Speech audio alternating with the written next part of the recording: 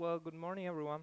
My name is Alan Moran. I work for a company named Altoros, and I've been working in Cloud Foundry for the past 2 years. Today, I will be delivering to you a talk that was prepared by my friend Alexander Lomov. Unfortunately, he couldn't travel today. So today we will talk about managing multiple clouds with only one BOSH installation. We will particularly tackle two questions here: how we could manage BOSH deployments on multiple regions, and how we can manage BOSH deployments on multiple clouds. So let me say a few words about Altoros. Altoros is a consultant company. We provide solutions from the Cloud Foundry ecosystem to our clients. We are in various locations around the world. So how we started working on this? Well, a client came to us, a health service provider came to us that we've been working for them, and they wanted Cloud Foundry.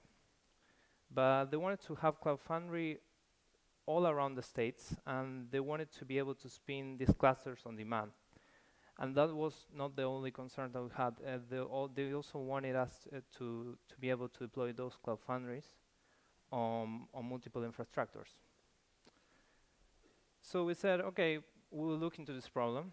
The community has been working on similar problems. We will look and we'll start working on a proof of concept in our own data centers. We have offices in Minsk and a cloud provider in Minsk and a cloud provider in the States. So we said, okay, let's start working on a proof of concept. But why? Why we would want, in the first place, having multiple cloud deployments? Which would be the reasons that we would want that? Well, to start with, we want to be as close as possible to our clients, right? We want to be as close as possible to the user. We want to have our cluster physically close to them. In this way, we will have better response time, less latency, less probability of package losses. And having multiple clusters also will bring us a system with fault tolerance. But let's think for a minute. What about Cloud Foundry? How Cloud Foundry works over one? Well, there are serious issues like Cloud Foundry is not prepared to work over one out of the box. I would just mention a couple of them. For example, the UAA account controller. For those who don't know what I'm talking about, the UAA account controller are two components of Cloud Foundry. The UAA that manages the users and authentications and role. The cloud controller, which is basically manage all the rest from apps, services, spaces, org, everything. And these two components persist data on SQL solutions such as MySQL and Postgres.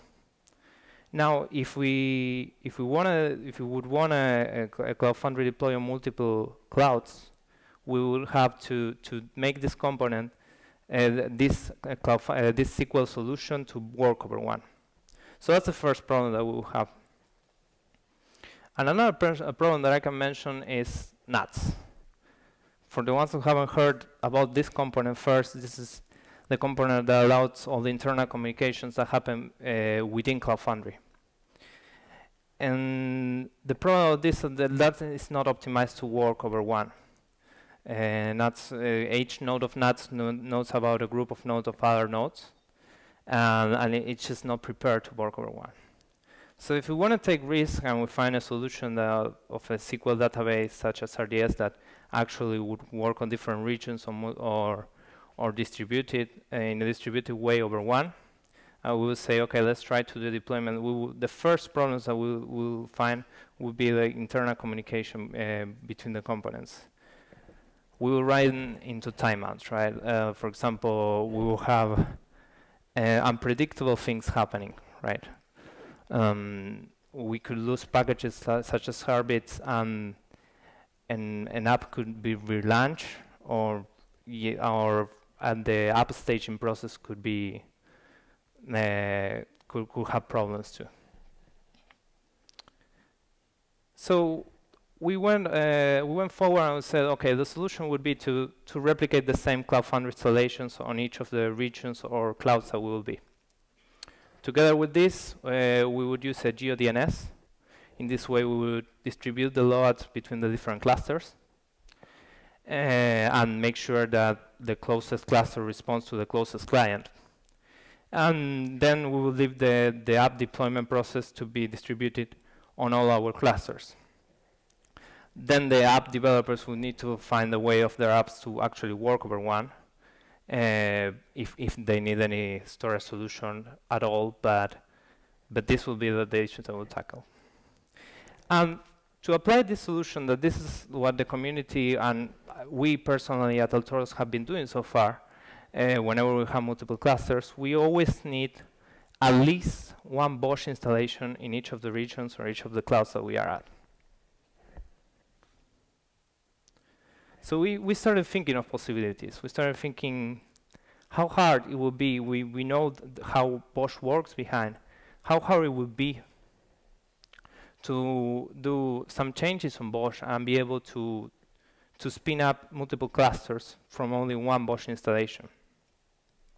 Why we would want to do this? Well, this client in particular wanted to have different clients spin up on demand, and it would be less harsh for us to have all the synchronization in one cluster, and also would save us DevOps time and resources in particular, because we will have only one BOSH. I would prefer personally, as engineer, to have a really robust BOSH installation instead of having multiple installations on each of the regions. So we went ahead and we say, okay, let's first start this proof of concept internally and see if we manage to do it. So how we did it? Well, first to understand how we did it, I will explain briefly how BOSH interacts with the different cloud providers and show the different changes that we had to perform for BOSH to be able to do this.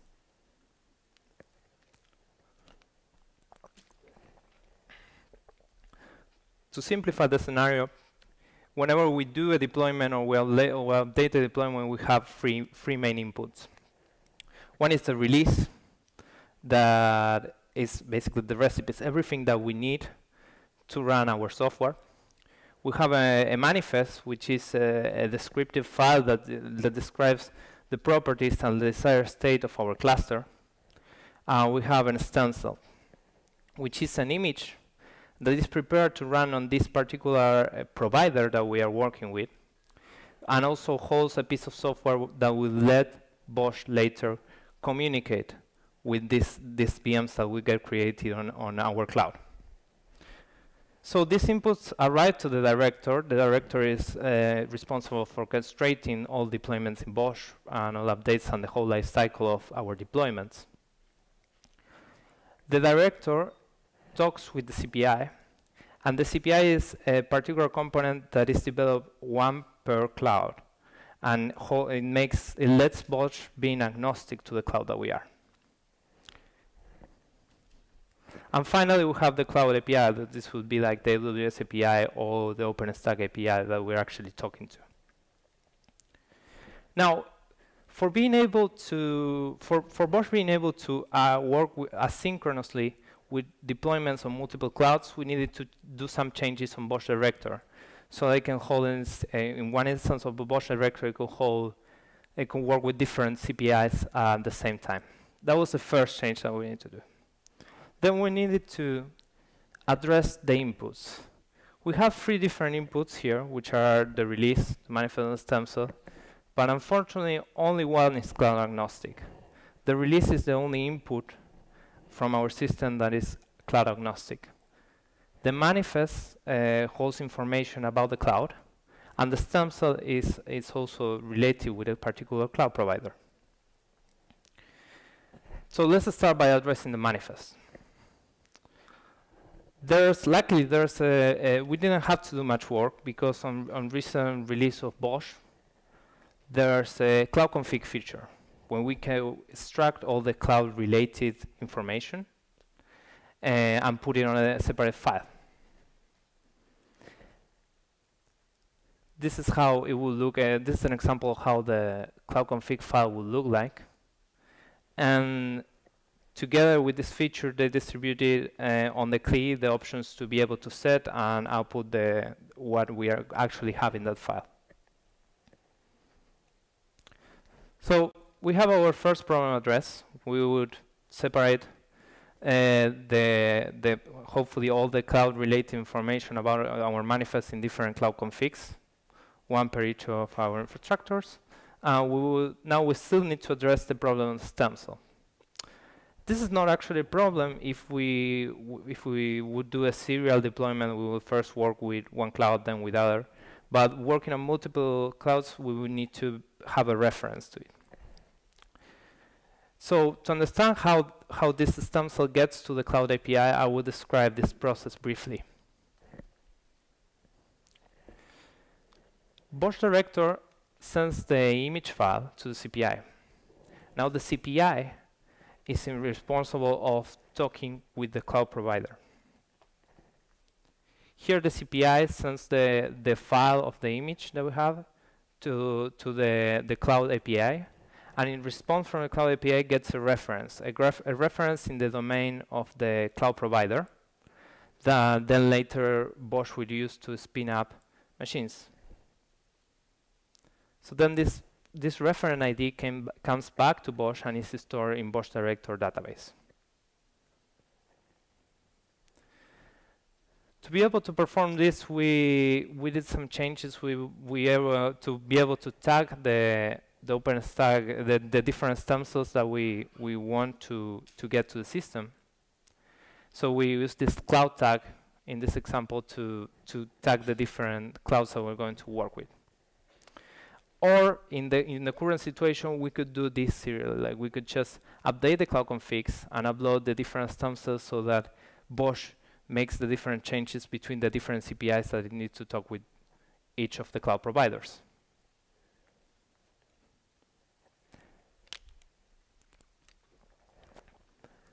So let's make a quick recap. We have everything ready, right? We have the manifest ready. We have the different cloud configs. We have the stem cell. We have the release probably upload or ready to BOSH. We have everything ready to do a deployment or an update with BOSH. So we will go briefly through the process of how this works and which are the modifications that we need to do to support these multiple clouds. The first two processes that happen are the binding deployment process and the plan creation process. During this process, BOSH receives a manifest and it links all with what it knows that it has in the database. It finds the deltas between the desired state and the actual state. For example, like the amount of machines that are actually created, see if the jobs that I'm planning to deploy are the same amount, and finds the deltas, and while doing this, it creates a deployment plan.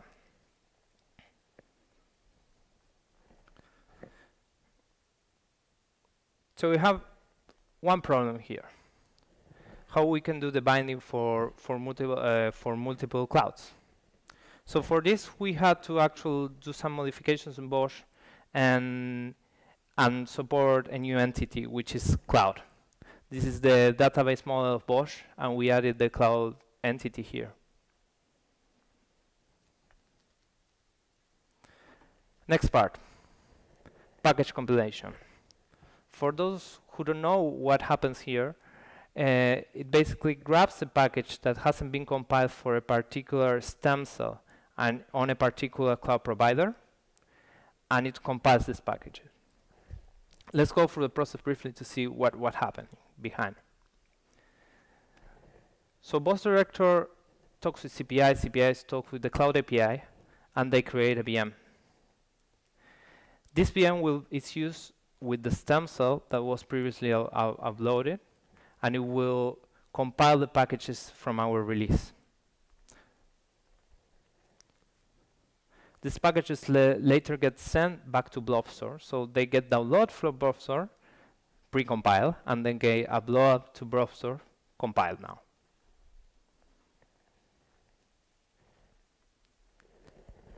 So the next problem.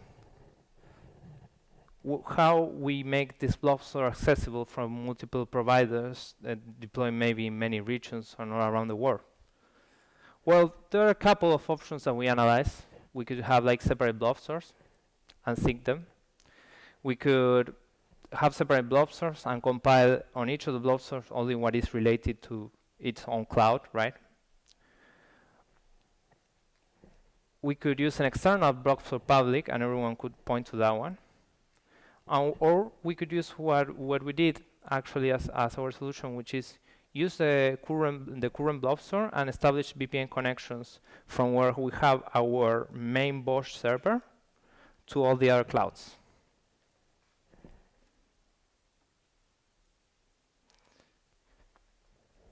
So the last problem, creating jobs in VM. Let's see what happens here. Well, when we create a VM, we first send some agent settings that this will be we will put inside the VM, and the STEMCell ID. And the CPI later talks with the Cloud API and creates this VM. In return from the Cloud API, we get some information about this VM. Like, for example, IP, so we know where we actually need to look for it.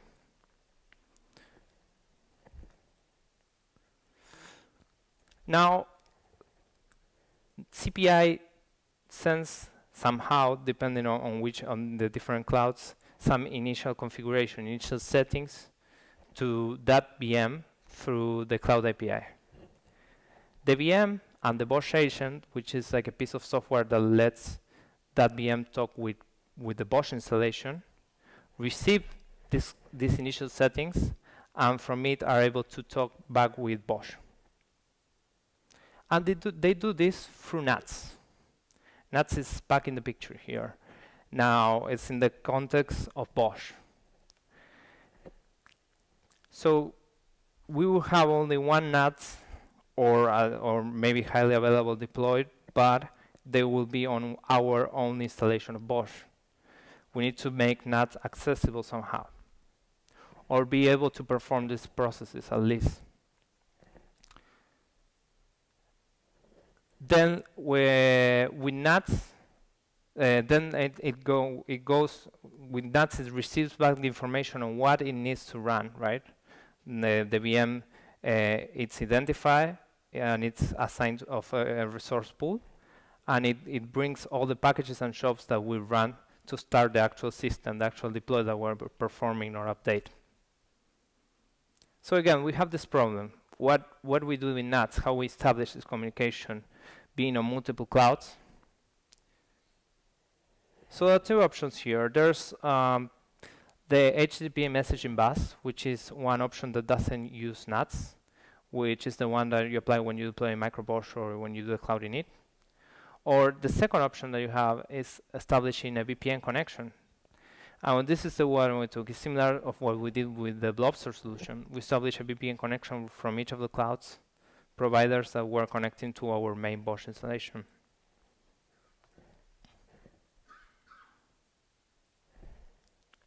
So this is a picture of how it works. We have a VPN center. We have a VPN server on the data center that is connecting to our main BOSH.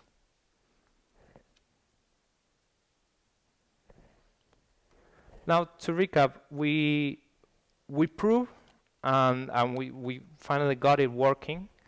Our two data centers, one OpenStack on Minsk, one AWS deployment of Cloud Foundry on the States, working with one single BOSH deployment that was deployed on Minsk. We got this working, and unfortunately, I don't have time for demo because this process takes a long time.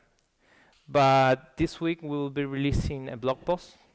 We are looking forward to work with the BOSH team and see if this is of any interest to introduce to the main branch. And in the blog store, that please check this website during this week. There will be a video of how this is actually working on our clusters. Furthermore, we will work on applying this solution for the client that we've been working for. Finally, let me say some words about BOSH. We proved that BOSH is extensible. We proved that BOSH is a powerful tool and it's easy to work with. We are really thankful to the BOSH team for making such a great tool. And again, thanks to Lomov. And are there any questions you guys might have about this deployment? Yes. So Alan, how did you keep your cloud foundries in sync? You have 3 separate cloud foundries. Well, right. No, you mean what do you ask in particular? How do I keep apps in sync? Yeah, if I want to deploy 3 apps. Well, we haven't implemented a solution for that, but we could work on a plugin and just make sure that it manages the different reference to the different cloud foundries. Then on my experience, the problem is itself how the apps would work on multiple clouds, right? Which if they need to storage any type of data. Yes. How do you manage the shared data services between different data centers? How do I manage the? Suppose I have a Redis instance binding to an application, and if that instance, like multiple applications running in different deployments of cloud foundry in different data centers, so that particular service instance data should be shared between both the app instances. Yeah. How do you manage that? Well, that's more on the developer side, like how you will develop your app. First of all, you will have to find solutions that work over one. If you want to have sync your data layer or at that level, then depends which type of apps we are working with, right? From the operator point of view, how do you manage the latency and all of those to shared data services? Oh, you mean like how this actually works in what regards to latency, these VPN connections that we establish? Well, at least we are still making tests on how does it work in what regards to the life cycle of the deployment, using features such as the resurrector. We haven't worked on these things yet, and we are still testing this. Again, this is a proof of concept, but we at least the latency is enough for us being able to perform a deployment, let's say. Yes.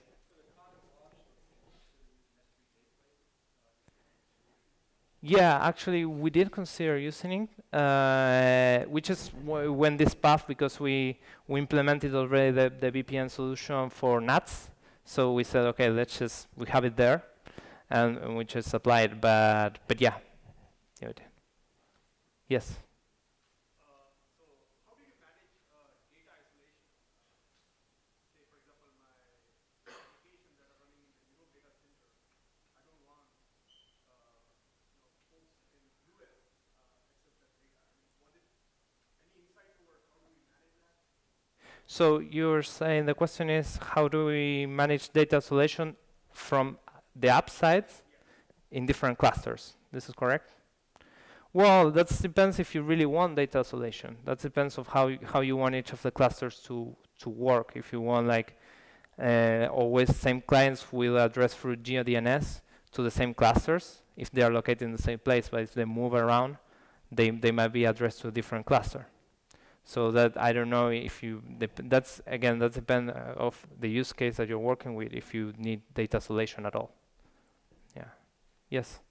How did you manage the different IP spaces across the different cloud provider deployments? Well, I haven't worked much on the implementation, unfortunately, but what we did is add on the domain of the BOSH database a new entity which is cloud, so that we can reference to that one. By the way,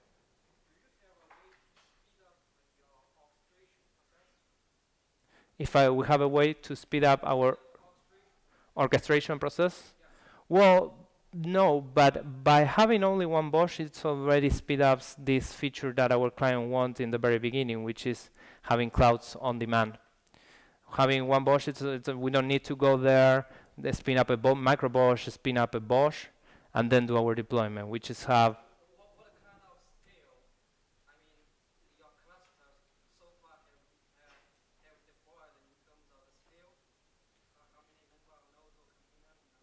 No, there's no constraints in what regards to scaling, as long as your BOSH still has connection and you still have resources in your cloud provider.